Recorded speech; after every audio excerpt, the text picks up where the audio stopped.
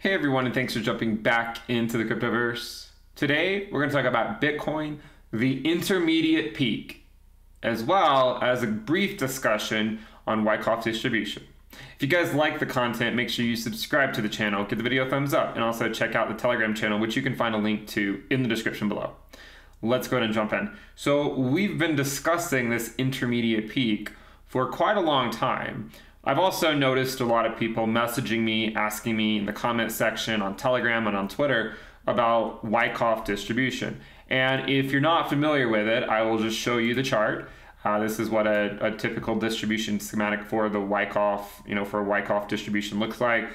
These moves up and back down, and we sort of continue these types of moves for a while where we put in slightly higher highs and whatnot. And this might not even be the most popular chart circulating, but you get the idea, right? It comes up, we get some type of distribution, and then we come back down. Okay, and the argument, right, is that this was circulating around crypto. Crypto Twitter, crypto YouTube, etc. for the last several weeks, maybe for a month or two. Now, I will remind you that we have been talking about an intermediate peak for a long time. So whether you want to call it Wyckoff Distribution or you just want to call it we were too far extended in the short term and we needed a pullback, it doesn't really matter. And if you don't remember what we're talking about, we're specifically talking about the charts that we do on the first of every month. We call it Bitcoin, the beauty of mathematics. If you don't remember what it looks like, they look something like this, okay? And you might say, well, Ben, this one was published on May 1st. It's May 19th today, so okay, so you pointed it out a few months or a few weeks before it happened. Like, congratulations. Who cares, right? But again, this wasn't the first time we mentioned it. So the idea is we talked about this peak here and then an intermediate peak in the next cycle. Okay, and the only reason we did that was because we noted the similarities between this current cycle and the 2013 cycle. They're just delayed. It's just delayed this cycle because the intermediate peak in this cycle came a lot sooner. You can see the time between here to here is a lot shorter than here to here. Okay, we've been calling for this for a while. You can say, well, since May 1st. Well, hold on a second. Here's a video from April 2nd. The reason it wasn't on April 1st was because I did my April Fool's video on April 1st, Fun with Crypto. If you need a laugh, maybe now's a good day to go watch it. Go watch the Fun with Crypto video I did on April 1st. So here, we were talking about this intermediate peak potentially coming, and we drew it at 400%. You may say, well, why'd you draw it at 400%? You have it drawn here at 400%, you have it drawn here at 400%. Why?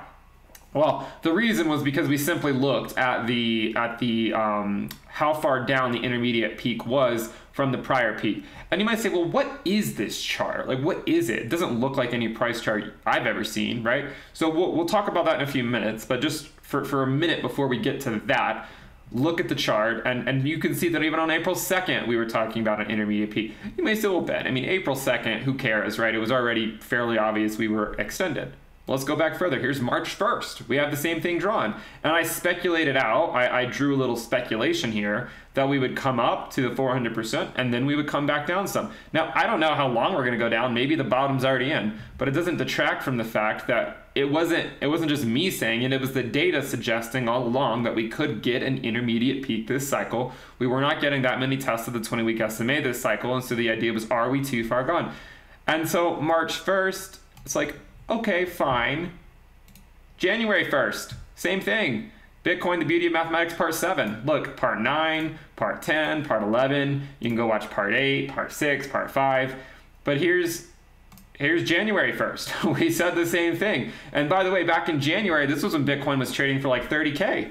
It was trading like 30K, and we were talking about, the total market cap extension from the fair value logarithmic regression trend line. And we literally drew out here on January 1st, a crazy mania move, followed by a retracement, and then another peak later on.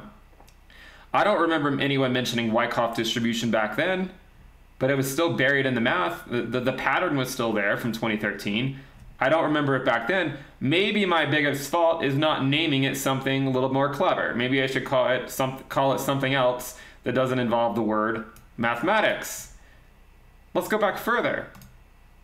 Part 6. we were already identifying the similarities between this cycle and this cycle, the current cycle and the one in 2013. This was back in December. This was back in December before we even broke the all-time high. You want to go back even further, we were noting the similarities back in November. Even in November, we were talking about the similarities between the current cycle and the one 2 cycles ago, and discussing the implication of a potential intermediate peak. We go back even further, September. This was before it was clear what was going to happen. We always contended we would go back up. It wasn't clear yet that we were going to have this complete spike. You go back even further. Well, actually, this one's in October. But basically, the idea is the same. We were discussing the implications of this move. October should go here. We were discussing the implications of this move for a long time. And you might say, well, Ben, like, why don't we actually get to something useful? Because at the end of the day, you know, no one really cares about what's happened. How do we go forward? Okay. Well, we'll do an update on the chart. We just did one yesterday or 2 days ago, but here we are. This is where it's coming from. This is the total crypto market capitalization. The red line is our fair value logarithmic regression trend line, and this chart is just the extension from it. It's just the extension from it shifted by 100%, and exactly where the market cap came up to this little bubble that we drew. One third of the prior extension. That's where the data suggested, not where Ben suggested. That's where the data suggested we might have a pullback, an intermediate top. So, you know, again, the idea that this was not buried in the math all along is simply not true. We've literally been talking about this chart on the channel for a long time now, and we've been discussing an intermediate peak for a long time. Remember, to have a double peak cycle, you have to have a first peak. To have a double peak cycle, you have to have a first peak. Similar moves. Now, whether we go straight back up and we all sing Kumbaya as we celebrate the 4-year cycle, or, you know, we do something a little bit more, what I would consider to be more realistic, and it takes a little bit longer, or maybe even longer than that, I don't yet know, but I am convinced that over the duration of the next couple years, Bitcoin should trend well into the 6 figures, if not sooner. So, you know, I look at these charts and I say, if you want to call it Wyckoff distribution, you can call it that. But again, we also have identified that the market cycle so far had been overheated because we were ahead of schedule compared to the ROI from the halving. We were ahead of schedule with the ROI from the bottom. It seemed like we were just ahead of schedule. Everything seemed ahead of schedule. And that's why for the last 6 months, we've been discussing the idea of a double peak cycle. You can call it Wyckoff distribution, or you can say it was buried in the math all along. Thank you guys for tuning in. Make sure you subscribe to the channel, give the video a thumbs up. I'll see you next time. Bye.